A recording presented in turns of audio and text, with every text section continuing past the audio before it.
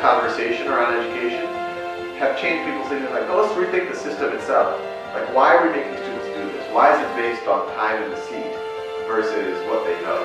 I think any parent would be very excited about the idea. Their child being treated more as an individual, instruction being personalized more than an individual child needs.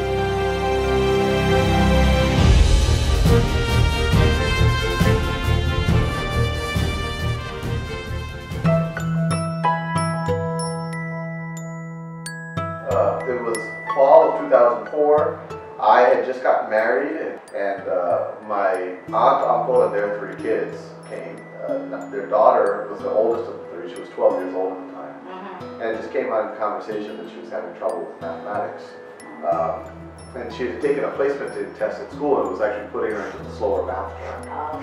And so, you know, I don't think her parents realized how big of a deal that was.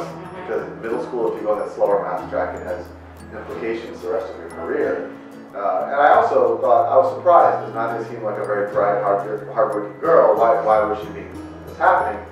And she told me she just couldn't get it, whatever else. But then I offered to tutor her when she goes back to New Orleans, and she agreed. And so starting fall of 2004, we used to start, you know, literally on the speakerphone every day after work for me, after school for her. Every day? Almost every day. Almost every day. For the first month, it was almost every day. Yeah. You know, at first it was difficult, but then things started to click. And then, you know, not only did she catch up with her class, she actually started getting a little bit ahead of her class. They allowed her to retake a placement exam. She got put into the advanced track. And the same girl who entering 7th grade was being placed into a slow math track. By 10th grade so this was 3 years later. She was now taking calculus at the university. And so then I started working with her younger brothers. And actually the second one, he actually just got into MIT, so I'm very excited about that. So, you know, the first few months it was like almost every day. After that it became a couple of times a week.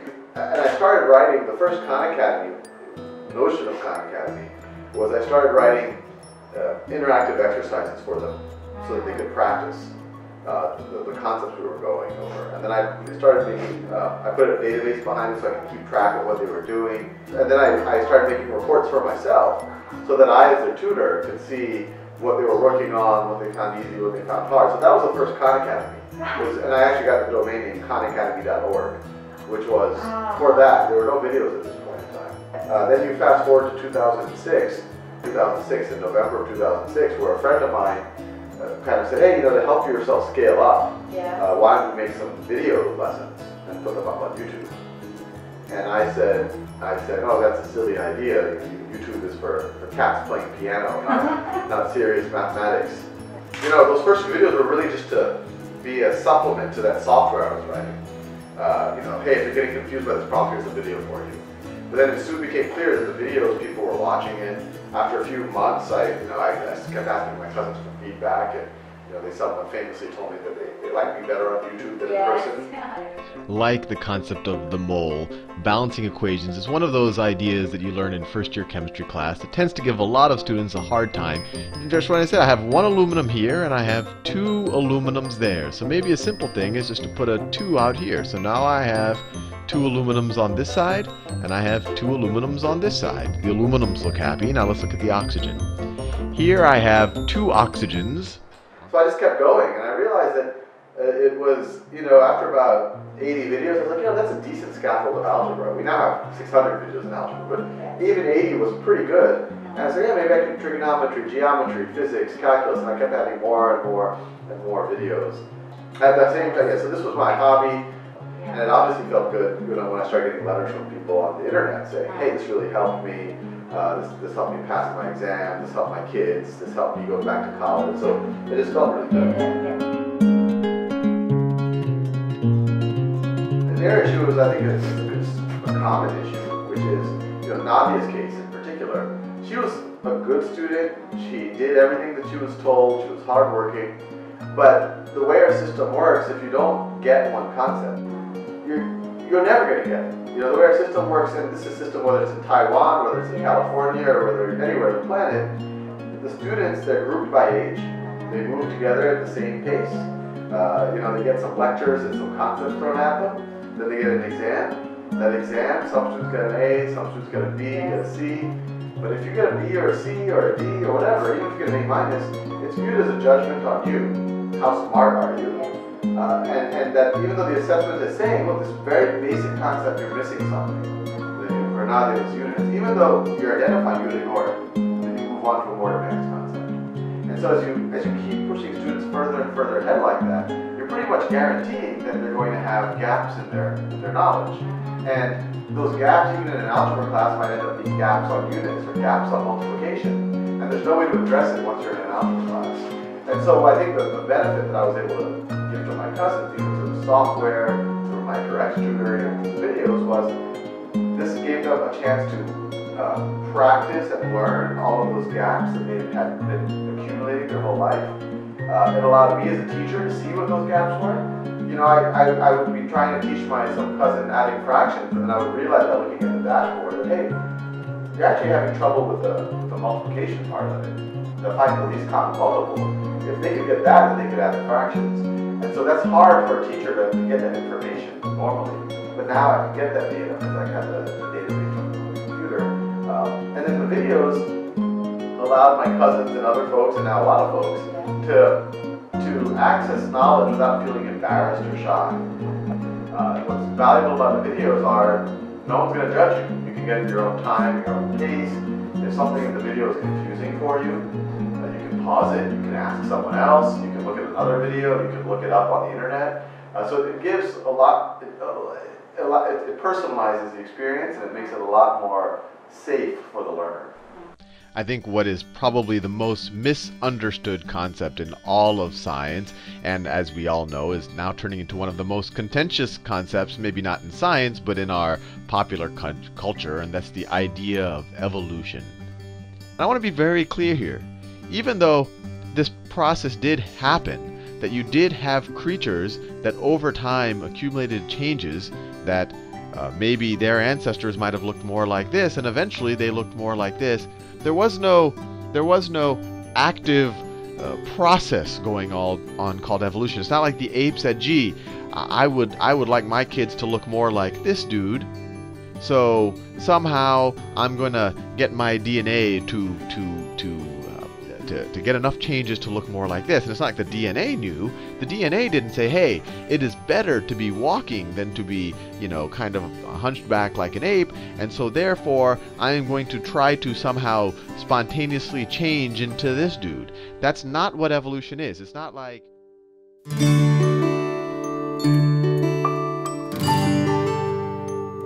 I think the things that Khan Academy has helped bring about was, one, it just has surprised people that a not-for-profit site that's dedicated towards real academic learning has this much traction. It's changed the conversation around education. They're still having some of the traditional conversations: how many students should be in a room, how much money should you spend, etc., etc. But hopefully the combination of Khan Academy and even some of the ideas in the book have changed people's thinking. Like, oh, let's rethink the system itself. Like, why are we making students do this? Why is it based on time in the seat versus what they know? Why is the same institution that's teaching the students is also grading the students? Maybe there should be separate institutions.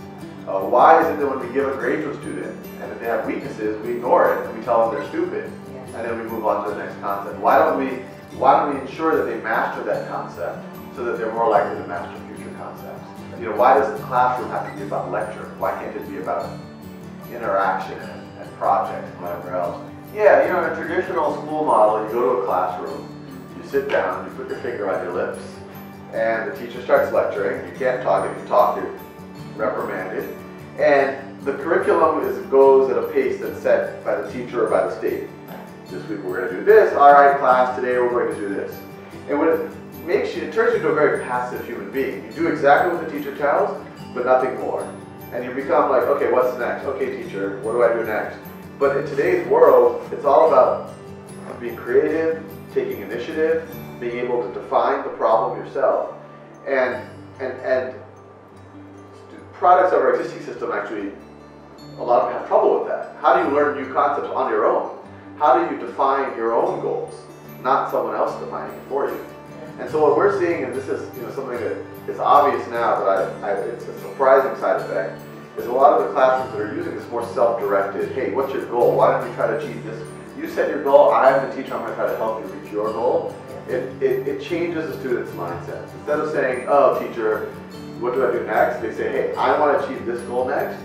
This is my plan to achieving that goal. And what are the tools, whether it's Khan Academy or other resources, the teachers, their peers, what tools are there at my disposal for me to reach those goals? And that's obviously valuable for just learning, but that's probably a more important life skill than knowing how to factor a problem. So I think we've helped change the conversation a little bit. I think you do have even major universities, Harvard, MIT, Stanford, now very seriously creating their own online interactive tools, and a lot of that is for them to rethink their on-campus experience. And when you have universities like that saying, yeah, we shouldn't be giving lectures anymore, we should make it interactive, that's going to have systemic effects throughout all of academia, throughout all schools, because people will look at those universities and say, oh, well, yeah, they're getting rid of lectures, we should get rid of lectures too.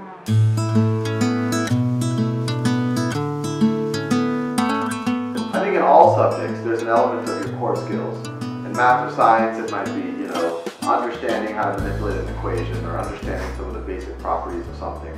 But then there's a deeper level where you learn to apply them, where you learn to build things, experiment. And so similar to the humanities, there's a layer of just core knowledge. What happened to Germany in World War I? What did the Ottoman Empire look like? Or, these just basic facts. And then that gives you the tools so that you can then participate in the deeper conversation. And so I think the same thing is true what the videos and the exercises can do. And I can even show you, we've been doing it in history actually. That's what I was doing right before you walked in. Yeah. They give you the big picture of what's going on, the scaffold. And even there, it's subjective, right? I mean, if you ask a Japanese or a Korean about the early 20th century history, they'll have very different opinions. And so it's a subjective thing. What we try to do is give our best to try to be as intellectually honest as possible. But then on top of that, it's out there for everyone to view and comment on. So if people disagree, they can comment on their own version of events, as long as it's respectful. We can quiz people on it, and then that gives people a scaffold so that they can then have a conversation when they go to the classroom.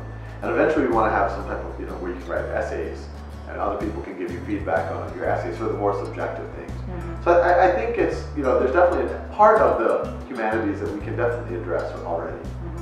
Well, so it's all available, all the tools that any of the teachers have, anyone can log in, it's all free.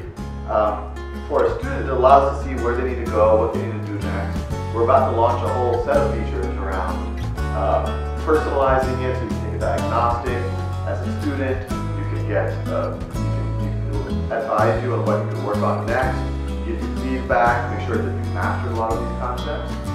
Then as we go, for the teacher, for the parent, they can use that to see what the student is doing, what's their strength, what's their weakness, where should the teacher intervene to make sure that the student understands the concept. For us, we get to use all this data to improve the product itself. What are people watching, using, what are they not using, how do we make it more engaging, how do we make sure that people learn the concepts for longer. Exercise every major language in the world. 2, I hope to cover literally every major topic. So definitely every major academic topic, kindergarten through college, but then also professional topics, whether it's accounting and, even things like, electrical work, or, we're already doing medical school, legal training. Eventually, in the next 5 years, I'd like to cover all of that. And there's interactive exercises in all of that. In the next 5 or 10 years, I would expect to see us have started a lab school, where a real school that I think you're going to see even richer ways, just talking about the last question, for people to create creative things on Khan Academy.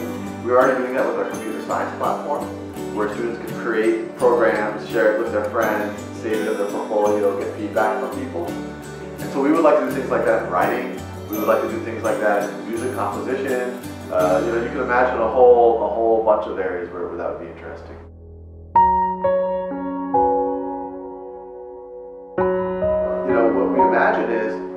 You go to an environment, mixed age groups, so you could have a 6-year-old and an 8-year-old and a 10-year-old and a 15-year-old all in the same room. Some aspects of the day is you're doing stuff that's appropriate for your level, but then you bring the students together for shared experiences. Maybe some of the more mature students or the more advanced students are mentoring or leading, which is an important skill too that's not taught in traditional schools, leading some of the younger students where they get the mentorship and they get to look up to these students. Interspersed with a lot of free time for exploration and creativity. I would imagine a day that is roughly 1/3 kind of core academic, but it's going at your own pace and your own time, so it's going to be far more productive, but it's personalized. And you are getting peer-to-peer instruction, but it's core academic. I'd say about 1/3 of the day would be structured exploration, where you have your mentors who are helping you create something or make something or design something. And then 1/3 of it is literally free play. Well, we don't know the answer. We don't know what's going to be the right answer for every classroom. I don't think it will be the same for every classroom. It will be different. I think what I can reasonably say is that people have been talking about computers and learning for a long time, even before the internet. I think my personal belief is we are now at a point that's actually happening, that's for real. But we're at the very, very, very early stages of it. So there's going to be some successes, there's going to be failures. Everyone involved is just going to have a pretty open mind and experiment and really figure out what's working and then try to scale that up. But in the next, I would say 10 years, you're definitely going to see kind of blended learning becoming fairly mainstream.